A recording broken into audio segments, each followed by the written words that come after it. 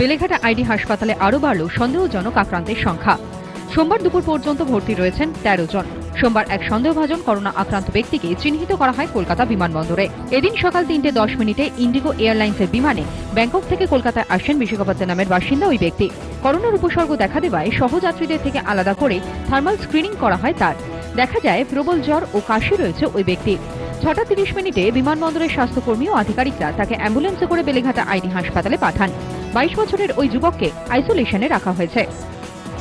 আইসোলেশনে রয়েছেন পিকনিক গার্ডেন্সের বাসিন্দা এক তরুণীও।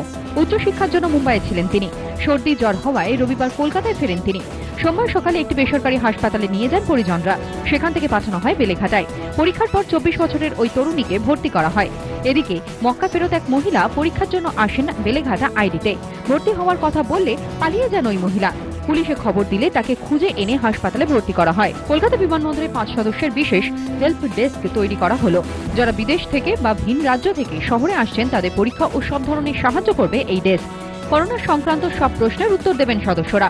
ফোনেও উপসর্গ, সংক্রমণ ও প্রতিরোধ সংক্রান্ত সম্পূর্ণ গাইডলাইন দেওয়া হবে। করোনা নিয়ে আতঙ্ক বাড়ছে মানুষের মধ্যে। বিদেশে গিয়েছিলেন এমন ব্যক্তিই নন, যারা দেশের অন্য রাজ্যে গিয়েছিলেন তারাও আসছেন হাসপাতালে। সাধারণ সর্দি, কাশি, জ্বরের সঙ্গে করোনা উপসর্গের পার্থক্য না থাকায় বেড়েছে সংশয়। আগে থেকেই অসুস্থ বা ইতিমধ্যেই চিকিৎসা চলছে এমন ব্যক্তিরা সর্দি জ্বর হলেই হাসপাতালমুখী হচ্ছেন। রাজ্যের অন্য সরকারি বা বেসরকারি হাসপাতালগুলি দায়িত্ব নিতে চাইছে না। ফলে হয়রানির শিকার হচ্ছেন রোগীরা। হয়রানি এড়াতে সাহায্য করবে এমন হেল্প ডেস্ক মনে করছে সংশ্লিষ্ট মহল। News time.